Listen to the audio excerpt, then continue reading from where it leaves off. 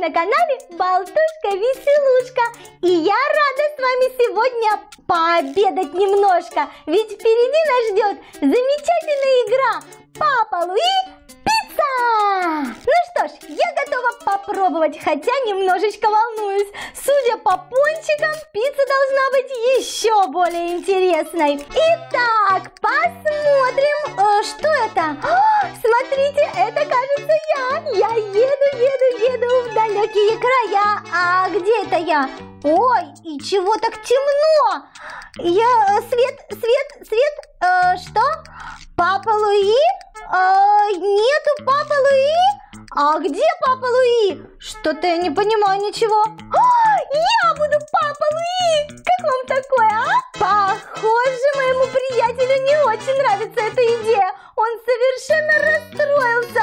Мне придется поработать за Папа Луи. Ну что ж, я готова попробовать. Итак, что тут у нас? Ага, тут мы, кажется, собираем пиццу из всего, что есть. А здесь что мы делаем? А здесь мы ее жарим. Ну а тут я не пойму, что делать надо. Ладно, мне пора принимать моих гостей. Подходите, как вас зовут, быстро говорите. Его зовут Купер, и он хочет пицца.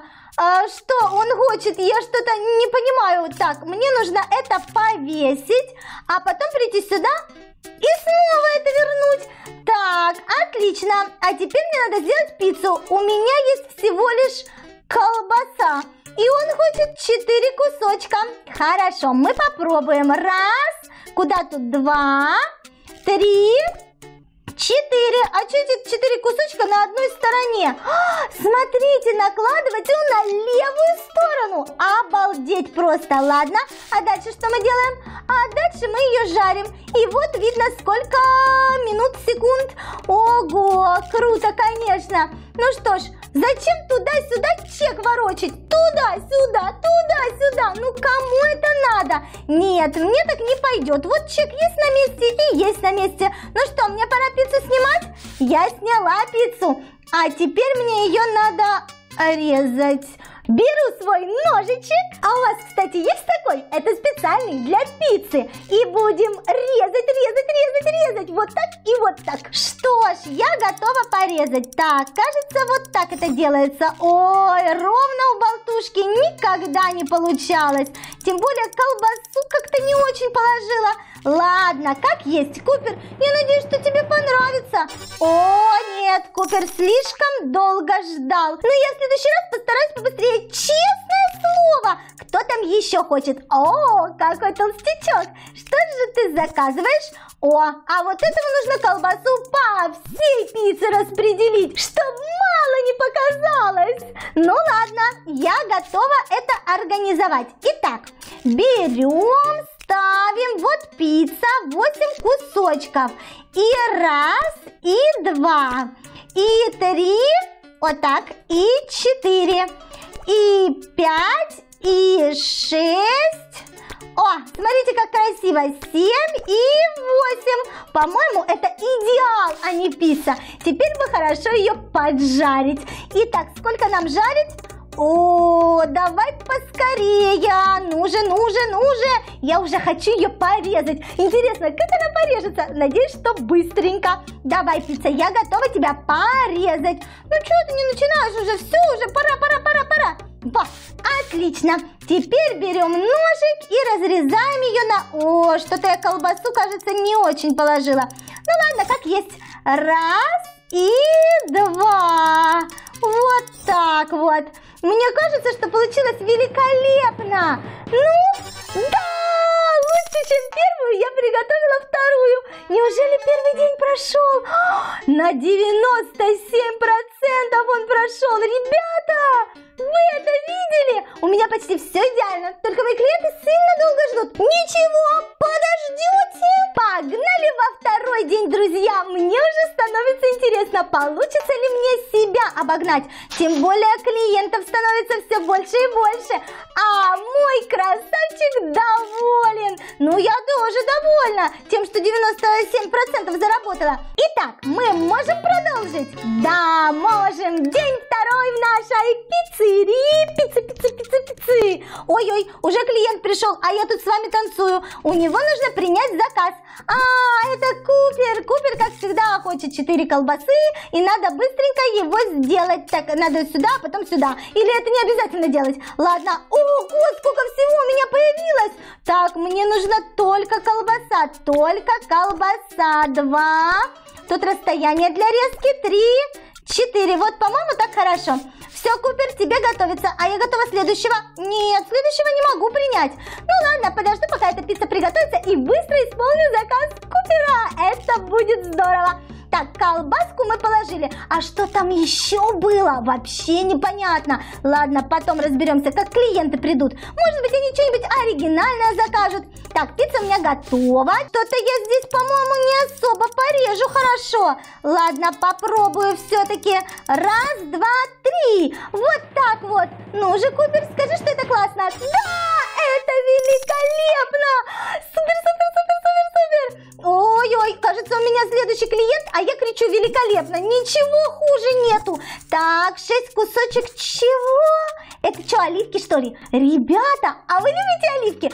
У меня следующий клиент. Эй, я у него сразу принимаю заказ. Это, кажется, 3-й заказ. Ребята, а что это такое он хочет? Что-то не понятно. На сколько кусков его надо разрезать? Он что, с ума сошел? Ладненько, 2-й заказ. Мы готовы к пицце. И у нас 6 оливочек. На какой стороне? На другой стороне. Ладно, 1. О, это сложно. 2, 3. Вот на этой.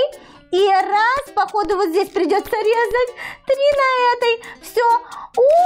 Сколько жариться будет. Уснуть можно. Но у нас есть 3-й заказ, поэтому мы скучать не будем. Итак, делаем пиццу 3-го заказа. И что тут у нас? Это что такое скрюченное, непонятное? Кажется, перчик, судя по запаху. И его надо 4 штучки. 1, 2, 3, 4. Все, у меня готово. Смотрите, как быстро. Ой-ой-ой, а 2-й заказ, что надо было делать-то? Ого. Так, ребята, а этот 3-й, сколько его надо выпекать? Я что-то ничего не... Полчаса? Ничего себе! Да, 3-й заказ еще долго будет готовиться. А вот 2-й мы сейчас справимся. Еще чуть-чуть осталось. Ну же, времечко. Я ожидаю результатов. Давай. Я на тебя рассчитываю. Ну, побыстрее, стрелочка, ну, пожалуйста. Ну. Отлично, все, мы забрали 2-й заказ, и нам надо его порезать. Так, мы правильно хоть его составили? Вроде бы да. Да, порезка у нас, конечно, будет никудышняя. Ну ладно, хоть какая-нибудь, хоть впритык, что ли. По оливке бы не пройтись. Вот, ну забирай. Скажи, Марти, это классно? Да, это классно, он только ждал очень долго. Ладно, Марти, иди погуляй немножечко. У нас тут пицца жарится, и еще 5 минут будет жариться. У меня может кто-то...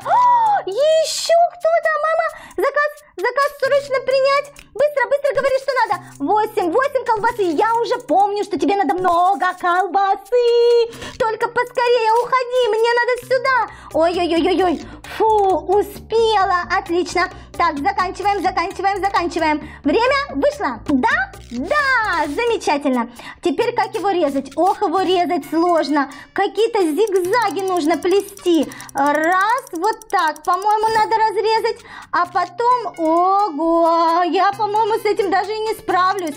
Ладно, попробую, как умею. Вот так вот. И с этой стороны тоже вот так, наверное, да?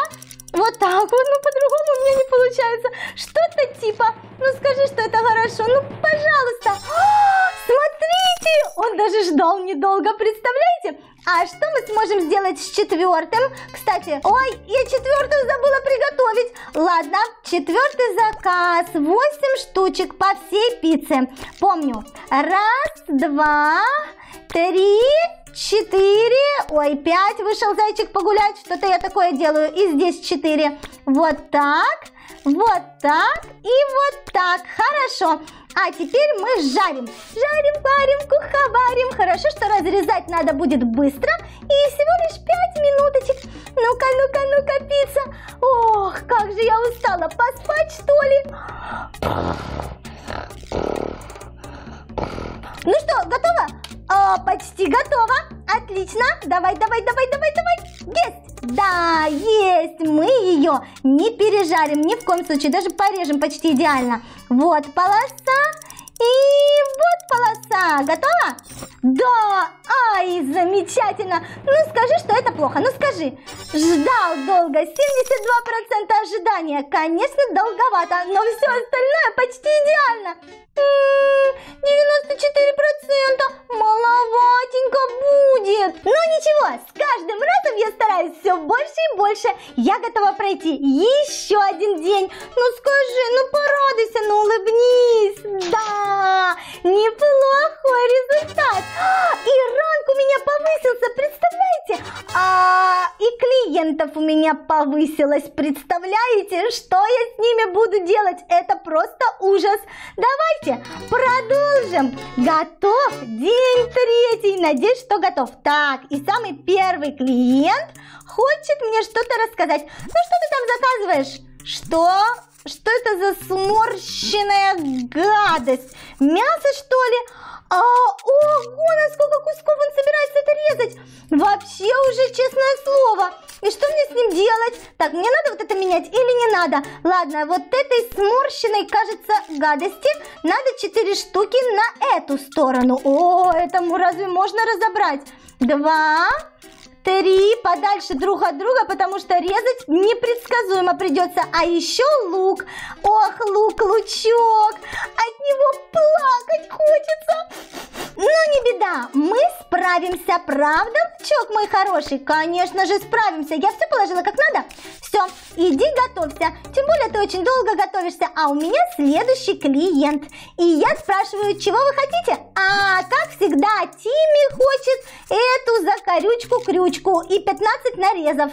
Ох, как же это сложно. Ладно, давайте крючки-закорючки делать.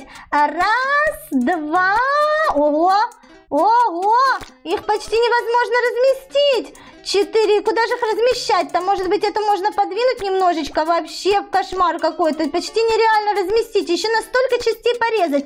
Ладно, и еще полчаса жарить. Кошмар. Так, а первый сколько жарить? Первый уже заканчивается, а второй полчаса. Я успею принять еще одного клиента? Да, успею. Смотрите, он пиццу с рыбкой хочет. Рыбка, плыви ко мне. В пиццу попадешь. Ой, кажется, моя пицца уже пережарилась слегонца. А вторая, третья, что с моей первой? Мамочки, это первая. А вторая, сколько там со второй осталось-то? Мама. Еще есть время. Так, ладно, сделаем еще одну пиццу. По-моему, это третья пицца с рыбой, которая. Ладно, делаем пиццу и рыбы. 8 штук в разных местах. Ребята, что он от меня хочет? И нарезка-то какая сложная. 3, 4. И 1, и 2, и 3. Вот так, по-моему, да? И тут 4, и там 4. Так, у меня пицца еще не сгорела? Нет, кажется, не сгорела. Слушайте, я переживаю вообще. Если я ее сниму, а с остальными я что делать буду? Мамочки, кажется, я в этом уже все проиграла. Так, это моя первая пицца, правильно? Здесь у меня мясо и вот, отлично. Теперь мне ее надо порезать. Так, вначале мы сделаем вот так вот. Теперь вот так вот. А теперь, ого, это уже посложнее будет. Ну ничего, главное ничего не срезать лишнего. И вот так, все. Отдаю первую пиццу Биг Паулу. Ой-ой, ждал долго. Ребята, он очень долго ждал. Кажется, мне вообще ничего не видать. Эту надо нарезать. И эту тоже надо резать быстро. 1. Ой, эту сложно резать. 2. Ой, я не так порезала. Я порезала неправильно. Ладно, уже покромсаю как-нибудь. Сейчас скажет Тимми. Мне сейчас скажет Тимми. Да, не ахти, конечно. Ладно, переходим к пицце и ставим ее. 1, 2, 3. А где она? Где моя пицца? Она что, уже жарится? Нет, она еще не жарится. Но я же ее только что видела. Эй, где пицца? Вот она. Фу, я уж испугалась. Так, на жарку ее. Сколько ее там надо жарить? Совершенно немножко. Мне надо вернуться. У меня там 2. У меня 2 клиента. Вернись, чек, ты мне не нужен. Давай, заказывай, красавица Рита. Что хочешь? Грибы? Придется идти за грибами в лес. Ну ладно, я согласна, и грибы согласна, и все что угодно согласна. Только напомните мне, пожалуйста, сколько я должна тут жариться. Ага, уже готово сейчас будет. Подождем немножечко. Давай. Слушайте, это сложно, когда много клиентов, много пиццы, все от меня что-то требуют. Кошмар какой-то. Ну же. Вот так, отлично. Так, это третий был, да? Третий мы порежем. Так, теперь резание я уже знаю как. Вот так, кажется, 1, 2, 3. Вот это, знаете, резать на очень много частей гораздо легче, чем на несколько. Потому что вроде бы таки ничего получается. Давай, Вилли, скажи, что это классно. Я знаю, что ты долго ждал, но все-таки это классно. Правда, Вилли? Вилличек, молодец. Так, эту я приготовила? Нет, кажется, я эту вообще даже еще не начинала. Так, мне еще одного клиента нужно обслужить. 5-й клиент, да. Это самый последний, и он хочет побольше колбасы. Я знаю, можешь уйти уже, спасибо. Вот, у меня 4-й клиент еще без пиццы остался. Итак, грибочки. Грибочки мы уже насобирали. Надо 6 штук. И вот здесь 1, 2, 3. И 1, 2, вот так вот, кажется, правильно, 3. Все, жарим. Ого, целых полчаса. Я успею за полчаса еще кабана какого-нибудь съесть. 8 кусков мяска, в смысле колбаски. 1, 2, 3. О, как же это нелегко на пиццерии-то работать. 4 и 2 и 3. О, красота-то какая получилась. Все правильно. И, кстати, очень быстро приготовиться. Давай. У меня больше клиентов нету? Я надеюсь. Спасибо. Больше клиентов они мне не послали. Низкий вам поклон, ребята. Ну же. Пицца моя, готовься побыстрее. Вот это сейчас будет приготовлено. Ее сразу надо будет порезать. Так, это 4-я пицца. И, ой, это 5-я пицца. Сейчас все перепутаю на свете. Все, она уже готова. Сейчас мы ее на 2 части. 1. И вот сюда 2. Отлично, все, готово. Скажи.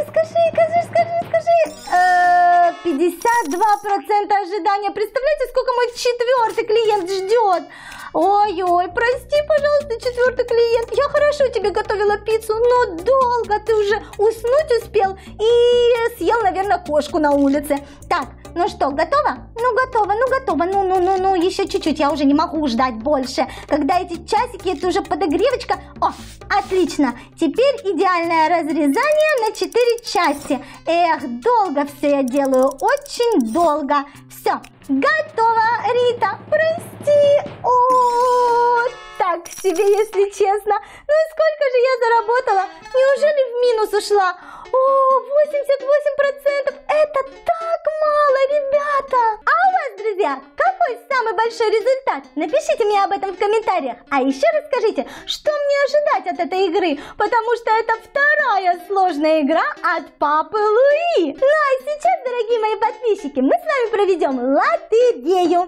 Обожаю этот момент, когда вытягиваем самые лучшие, самые увлекательные игры от моих дорогих подписчиков. Я надеюсь, что сегодняшняя игра будет не менее увлекательная, чем была эта прекрасная игра. Итак, потянем, а вытащить не можем. О, или можем. Красное яйцо.